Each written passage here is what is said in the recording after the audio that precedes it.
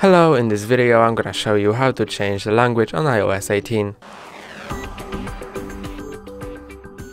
To change the language, go to Settings and then go to General and Language and Region. Now here you can see I have some languages already enabled, but I can swipe them to delete them if I don't want to have some language anymore. And you can also add a language by pressing on Add Language, and let's add, for example, Japanese. Then you can choose either to use English or Japanese as your primary language. I'm gonna choose English as my primary language, and Japanese is gonna be somewhere on the list, and I'm gonna explain you the list.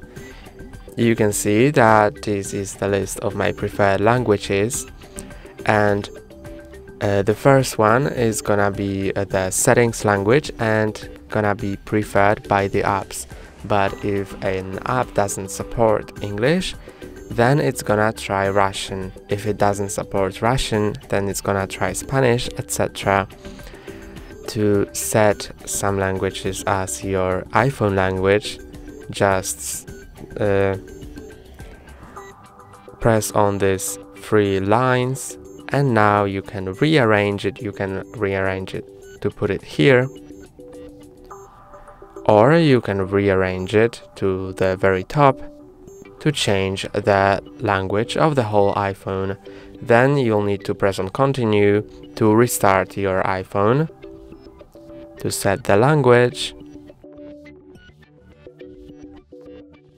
And now you can see my iPhone is in Japanese, and to change it back again, let me just